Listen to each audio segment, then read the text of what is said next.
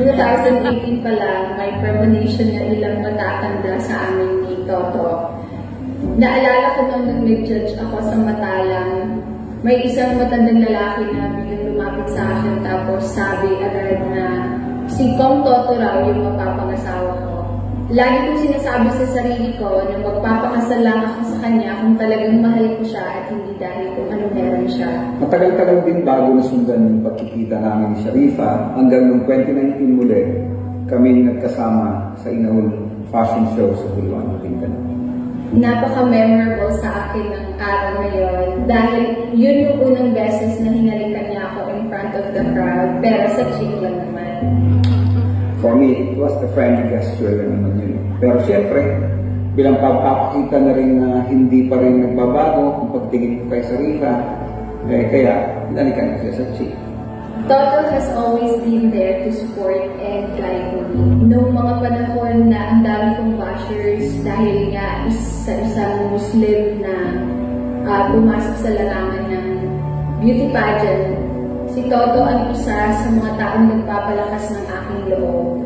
Lagi niyang sinasabi sa akin na magdasal lang, magsabay, patibayin at palakasin ang aking loob. Lagi din niyang sinasabi na huwag bumante at magsalita ng masama sa kapwa sapagkat yun ay hindi kautusan ng mahal na Allah. At malaking katangian ng pagiging isang Muslim ay nandoon ang salitang sabat. Hindi naman kasi nila kilala si Sharifa na tulad ng pagkakilala sa kanya at hindi rin nila alam ang buong istorya sa likod ng pagsali niya sa mga pageant.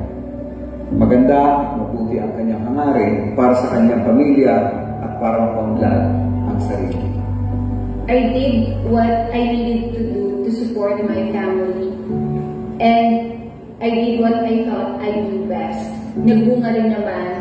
So I was crowned Gutiana Pilipinas 2018 and Miss Asia Pacific International 2018 on that same year. Isa rin si Sharifa na napupusuan ng mga organizers na ilalaban sa Miss Universe pageant. Pero pinalagpas niya ang opportunity na yon just to finally settle down with me. She is a simple, modest, and humble woman.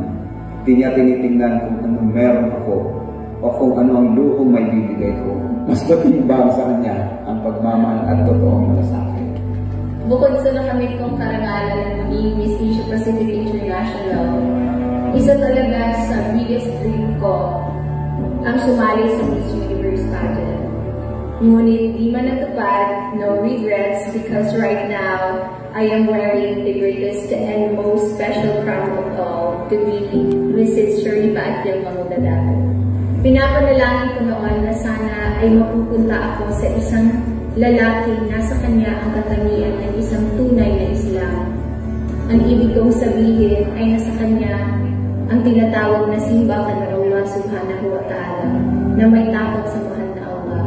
Kaya naman, nakita ko rin kay Kong Toto ang kabutihang loob, kabaitan, respeto, at higit sa lahat pagpapakumbaba. Aside sa napakamasabar niyang tao, napakaaliwalas din talaga ng kanyang puso. Yun ang sobrang minahal ko at sobrang hinangaan ko sa kanya. Bibihira na lang kasi yung mga taong ganyan sa mundo, kaya napakaswerte ko at sinunod ko ang aking puso na mahalin siya.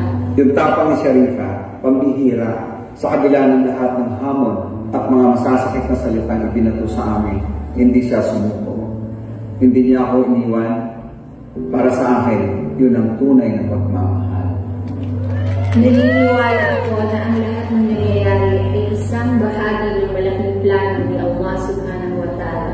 Kami ay mga simpleng tagasunod lang ng kanyang kagustuhan. Si Allah Subhanahu wa Ta'ala ang aming naging gabay at sandigan. Sa pamilya ni Toto, hinihiling ko sa inyo na sana ay bigyan ninyo ako ng pagkakataon na maipakita at maiparamdam sa inyo ang tunay na pagmamahal ko kay Toto.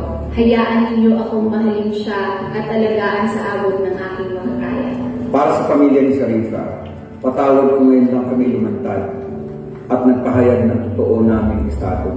Paumanhin din sa lahat ng nagmamahal kay Sharifa na matagal ding naghintay ng kumpirmasyon at kasagutan. Sana sa pamamagitan nito ay masagot na ang lahat ng mga tanong upang makapamuhay na rin kami ng payapa at pribado.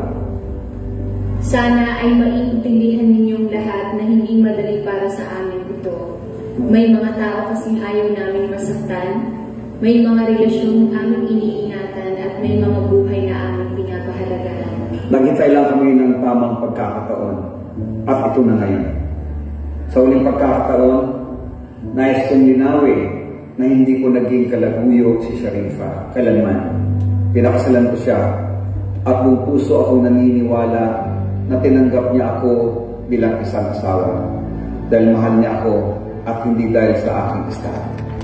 Maraming salamat sa inyong pag-unawa at suporta. Salamat sa inyong patuloy na pagmamahal, respeto at pagtanggap sa akin at sa aking asawa si Sharifa. Pagpalain awa ni Allah subhanahu wa ta'ala. Yes, indeed a good and beautiful story to tell. Ladies and gentlemen, once again, our beautiful couple, a big round of applause to Mr. and Mrs. Ismael and Sharifa Mangudadatu. And of course, at this point of time, ladies and gents, we would like, of course, to call on for the message of Islamic marriage, Ustaz Ishaq Katambak.